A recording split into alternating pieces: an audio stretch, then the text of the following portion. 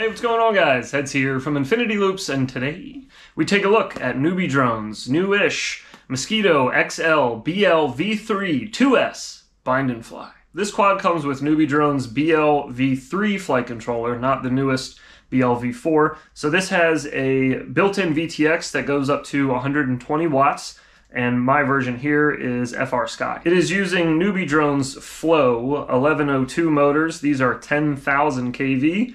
They are spinning the GemFan 2.5-inch biblades. Looks like the NewBeeDrone BI camera in there, my favorite. And the Goober canopy is holding the BI. This is also running a GMB27 connector, so be aware of that this does run 2S GMB27 batteries, which the only ones that I could find readily available were, conveniently, NewBeeDrone's Nitro Nectar GMB27 2S 300 milliamp. So I bought a few of those just so I'd be able to fly this thing. Also had to make a little adapter for switching the XT30 to a GMB27 just so I could actually charge the batteries. But since we got it all bound up, we got our batteries in and now charged, let's take it outside, give her a few rips, and then we'll talk about it a little more.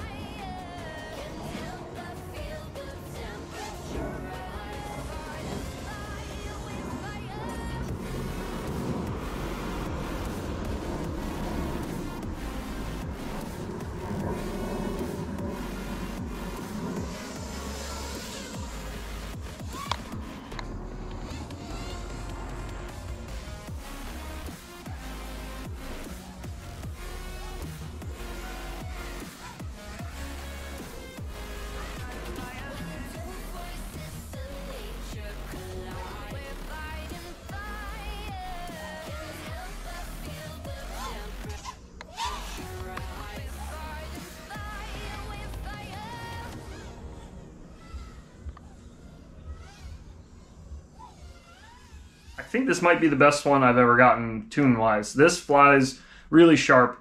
The tune is very tight. It doesn't flutter too hard when I get into my weird snappy rewind stuff. Running these GMB27 batteries, the 2S, is pretty nice. I get about 4.5 to 5 minute flight times, depending. I'm flying in quite a bit of wind here this time of year, so all of these open prop flights that I've been doing recently have been kind of short, but that's also somewhat to blame on just the weather that we have here. But overall, the power train on it is excellent. It's very good. It's a solid little bind and fly toothpick you can just pick up and take to the park and rip, and it's fun. You can rip around your front yard. It doesn't feel very intimidating in the air. You got a lot of playroom with your throttle, but you also don't feel oversized. You don't feel like you're out there, ripping around something that's going to destroy like a car window or anything. It feels very nimble in the air. It doesn't feel very heavy. Now, on to my absolute favorite thing ever, the BI camera, and whatever VTX is in here or whatever they're doing with the OSD. I've never liked it. I still don't. I'm not sure how many people enjoy that, but for comparison, I just did a quick flight on my normal Whoop with my Pico Razor camera in there, the Foxier Razor, and just for comparison, so you can see the difference of how dark this camera is. I believe it's the OSD overlay they're using. It's not exactly see-through completely. It's almost like it's like gray and see-through, if that makes sense.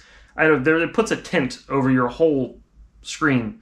So I've never liked that about their quads when you mix their camera and VTX. I'm not sure about the camera by itself, if you just put that on like a normal VTX and anything else, if it'll give you the same issue. Probably not, I'm assuming. I feel like it does have something to do with the OSD. I've thought that this flight controller in the past is pretty solid. It's expensive, but it is a pretty solid flight controller. I've never had issues with it. The VTX is strong enough. It's 120 milliwatts. It's not the highest rated all-in-one VTX, but it's also not that bad, especially if you're just kind of ripping around the park or your front yard. I guess if I had to search for one other gripe with it, I'd say I don't really care for the GMB27 connector that much. Nothing wrong with the connector. I actually feel like they have improved it since the last time I tried them, maybe a year ago. However, it is still pretty difficult to find options for batteries out there, especially when you're looking at a GMB27 2S battery. They did have the suggestion of attaching a RunCam Thumb Pro to the top of this. I don't actually own one of those, so I didn't try that,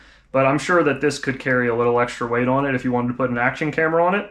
Not really sure how much freestyling you'll be doing with it. You'll probably be able to cruise really well though and get some good shots. You've now heard my opinion on it, and I would love to hear yours. Do you plan on buying one? Have you already bought one? What do you think of it? Any improvements you could see on here that I may have missed? Anything you agree with, disagree with? I'd love to hear it all in the comments down below. Thank you so much for watching, guys. Take care of yourselves, and we will see you in the next one.